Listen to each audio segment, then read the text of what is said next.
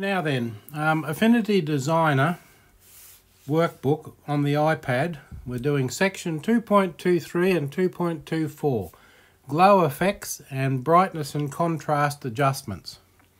Page 114 and page 115.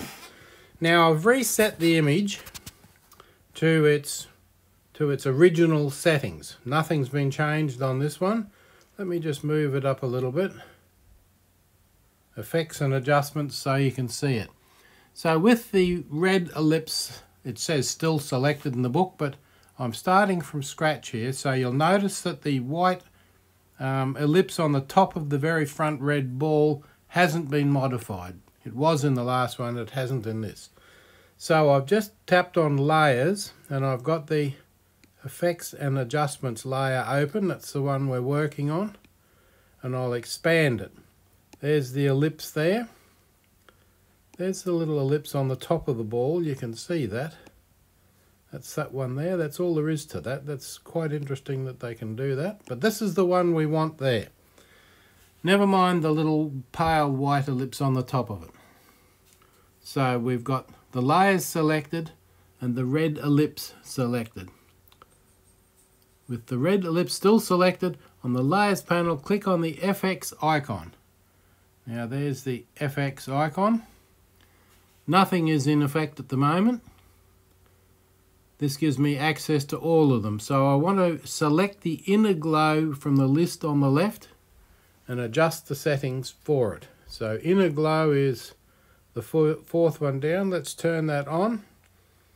Now you'll see the context toolbar down the bottom hasn't changed, but if you tap on the word inner glow, just there, it changes it. So we now have the blend mode is multiply, the opacity is 35, 100, 71, and the colour and the origin is around the edge.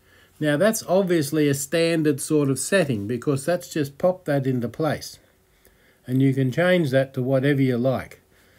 And it says in the book that the blend mode to multiply and the colour to HSL 0060. Now blend mode is multiply, the colour, which is there, it's already on the HSL slider and it's 0, 0 and 60.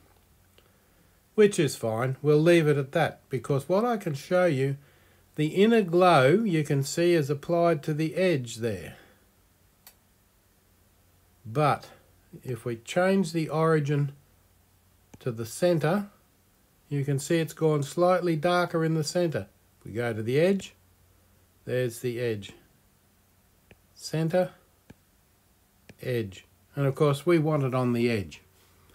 That really is all there is to that. There's an inner glow and it's that grey sort of colour. It's like a shadow glow and you can experiment with that to your heart's content. Now on the layers panel we select the artboard. Let's go back to the layers panel.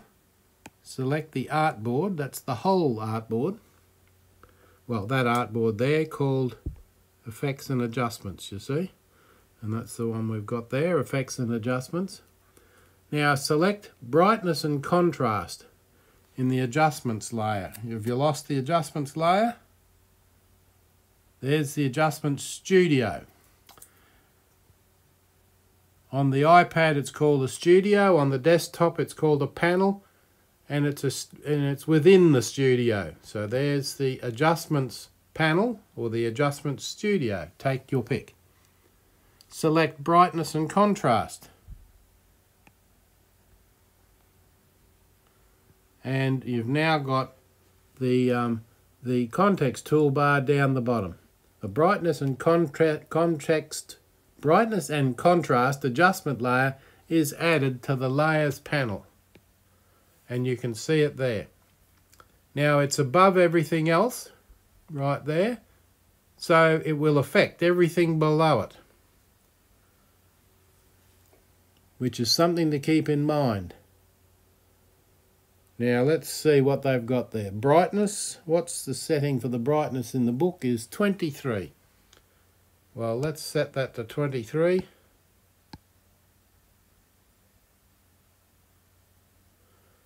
And it is brighter.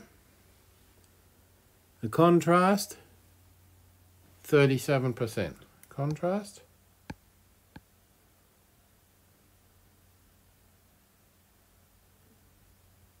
37%. So that is actually quite a different picture.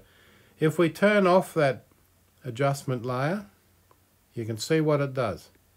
Back on, back off, back on, wax on, wax off. So that's your adjustment layer, brightness and contrast adjustment of everything that's below it, and the glow effect on the inner edge of the ball.